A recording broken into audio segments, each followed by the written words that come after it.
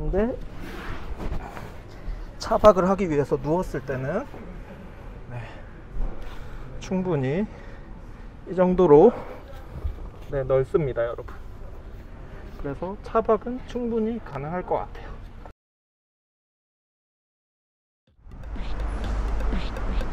안녕하세요, 여러분. 차박씬입니다. 오늘은 제가 차박이 아니라 다른 걸 하러 왔습니다. 보이시나요? EV6 새로운 여정의 시작, EV6 프라이빗 쇼케이스에 오게 되었어요. 행사장은 여기입니다. EV6 프라이빗 쇼케이스에 온 이유는 제가 지금 기아 니로 하이브리드를 타고 있잖아요. 니로도 하이브리드라는 이유 하나로 차박을 하기가 되게 좋았어요. 근데 EV6가 내부 공간도 그렇고 기아에서 나온 전용 전기차라서 차박 캠핑을 하기에 너무 좋다고 해서 너무 궁금해서 와봤습니다.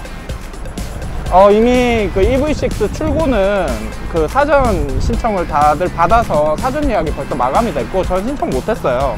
저 사실 니로도 산지 1년밖에 안 돼서 제가 EV6를 사지는 못할 것 같아요. 사지는 못할 것 같은데, 이제 저희 채널 차박씬 채널 구독자님들께서 혹시나 내가 차를 새로 사야 되는데 뭔가 니로를 살지 EV6를 살지 어떤 차를 살지 고민을 하실 때 조금이라도 도움이 되지 않을까 싶어서 제가 여기에 오게 되었습니다.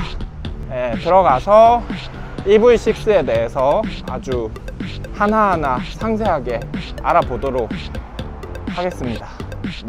그러면 EV6 프라이빗 쇼케이스 행사장으로 가보도록 하겠습니다.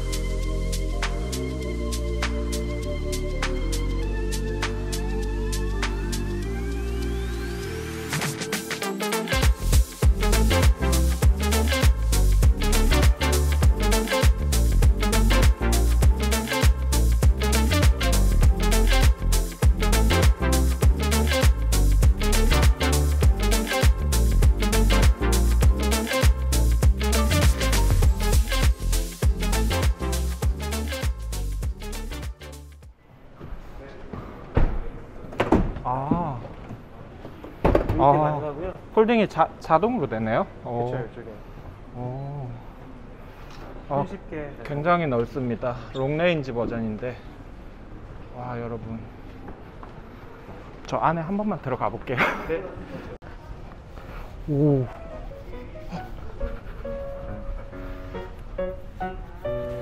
오. 여러분, 충분히 넓어. 아, 니로보다 훨씬 기네요. 네, 확실히 니로보다 길어요. 니로보다 길고, 이렇게 누워도 됩니다. 이렇게 누울 수도 있고, 제가 181인데 이렇게 눕고도 네, 거리가 충분합니다. 전고가 어떤지 한번 보겠습니다. 여기서는 네, 이렇게 전고가 있고, 이렇게 중앙 쪽으로 왔을 때는 네, 니로보다는 살짝 전고가 모자란 것 같아요. 네, 확실히 좀 전고가 부족하네요. 근데 차박을 하기 위해서 누웠을 때는 네, 충분히 이 정도로 네, 넓습니다, 여러분. 그래서 차박은 충분히 가능할 것 같아요. 안에 들어가면 이런 모습입니다. 아, 조금 아쉬운 게 전고가 아쉬워요. 전고가 좀 더 높았으면 좋았을 텐데, 전고가 니로만큼 낮네요. 니로만큼 낮고, 다만 제가 180이잖아요. 네, 아까 머리를 딱 댔을 때 머리가 딱 여기까지 왔어요. 다리 쫙 펴고도. 그러니까 차의 길이 자체는 훨씬 긴 것 같아요. 여기 보면 2열에 이렇게 에어컨 송풍구가 여기에 있어요. 니로는 원래 여기 있었잖아요. 네. 에어컨 송풍구가 여기에 있고, 여기 있습니다. 차박할 때 훨씬 편하게 할 수가 있습니다. 요게 EV6 롱레인지 버전. 완충했을 때 450km까지 가는 롱레인지 버전이라고 합니다. 그리고 여기 마찬가지로 여기가 V2L 기능을 하는 포트입니다. 원래 여기 방향지시등이 들어가야 할 곳인데, 여기에 포트를 만들어서 220V 3.6K까지 전기를 뽑아내서 에어컨, 공기청정기, 그리고 TV, 전등, 아까 저기 블라인드까지 이렇게 돌아가고 있더라고요. 차박을 하기에는 전고가 좀 아쉽긴 하네요. 제 니로를 대체할 아이인 줄 알았는데, 내리면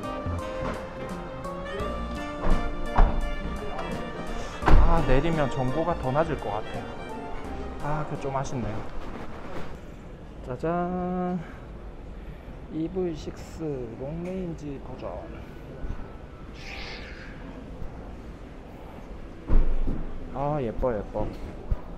예쁩니다. EV6 롱레인지 버전도 제 눈엔 예쁘네요.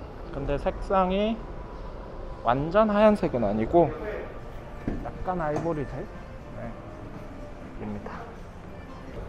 운전석에 한번 앉아보도록 하겠습니다.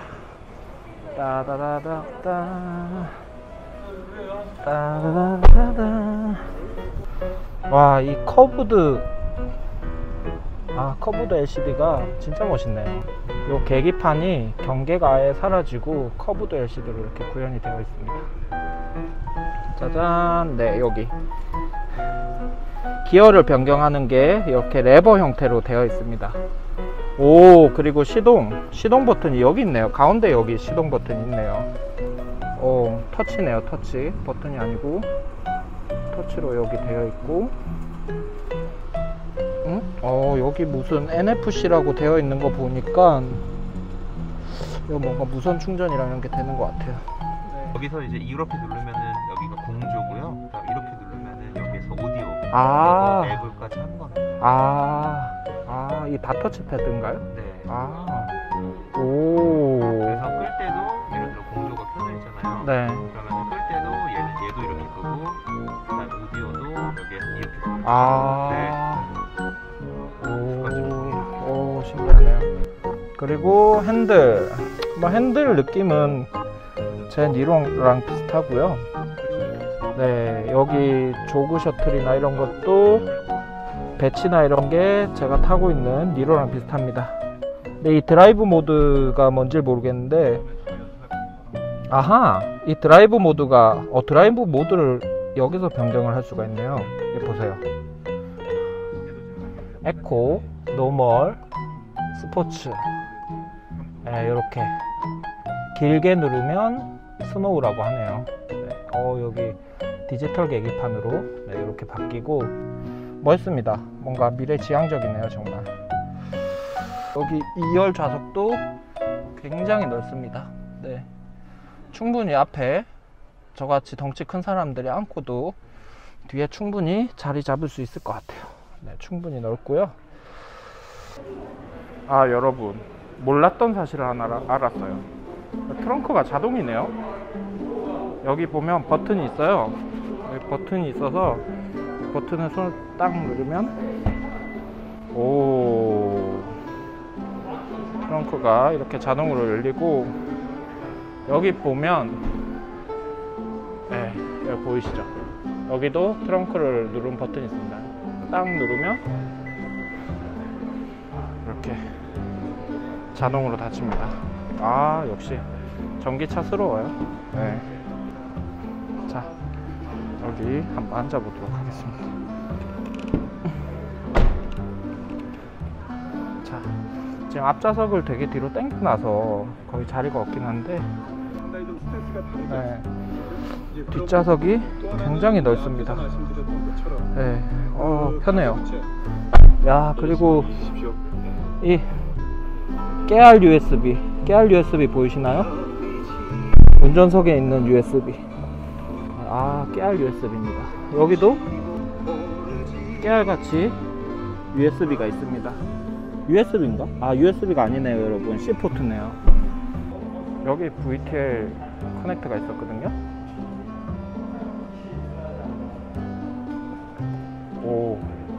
보이시나요? 자동으로 열리는 거.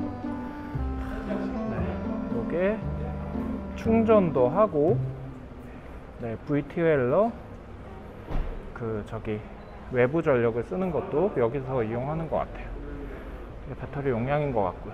네, 이렇게 딱 누르면 자동으로 닫혀요.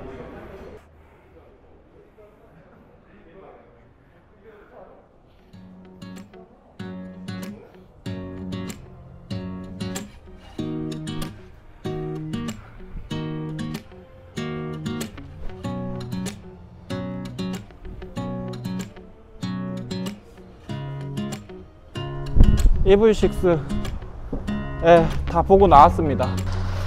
이거 이벤트라고 스탠딩 전구? 네, 이걸 주시더라고요. 기념품이래요, 기념품. EV6 쇼케이스 사실 기대했는데 기대한 만큼 대박이네요. 근데 사람들이 스파이샷을 보고 EV6가 생각보다 넓다라고 해서 사실 기대를 좀 많이 했거든요. 네, 기대를 좀 많이 했는데 높이가 너무 아쉬워요. 네, 저 전고 때문에 스타렉스 캠핑카나 카니발 캠핑카 살려고 했었잖아요. 그런 저한테는 약간 아쉬운 그런 EV6였습니다.